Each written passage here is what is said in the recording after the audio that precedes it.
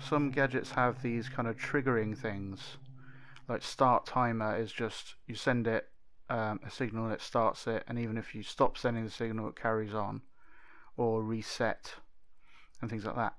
So, but when does that actually trigger? When it goes from negative, non-positive. So even if it's negative or 0, then it won't trigger it. But then you go to positive, and it triggers that thing. And if we pause there and plug it into the reset, then when it goes to a positive number, from a non-positive to a positive number, doesn't care if you keep going up and down over here, just cares about that there. That's like a triggering thing that can trigger stuff. Signal manipulator is very useful for looking at this kind of stuff because it has a graph. So a switch, this is the input, you can ignore the output.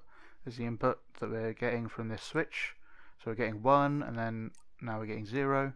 But if we first put it through here to turn it into a pulse, then like this,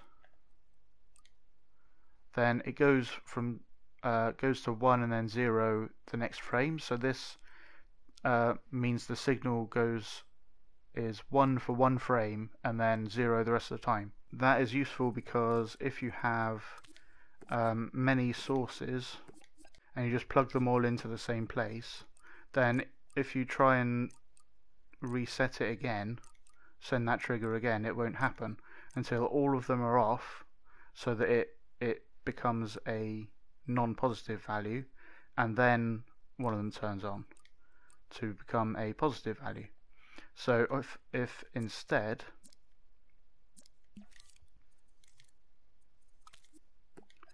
all of these were pulses,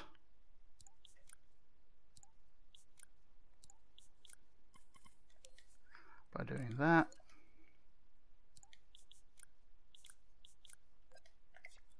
then whenever one of them goes on, then it's going to send another pulse and then stay at 0. So these are sending 0, as you can see in the output side of the bar. But these can stay on, and the other ones can still reset just fine.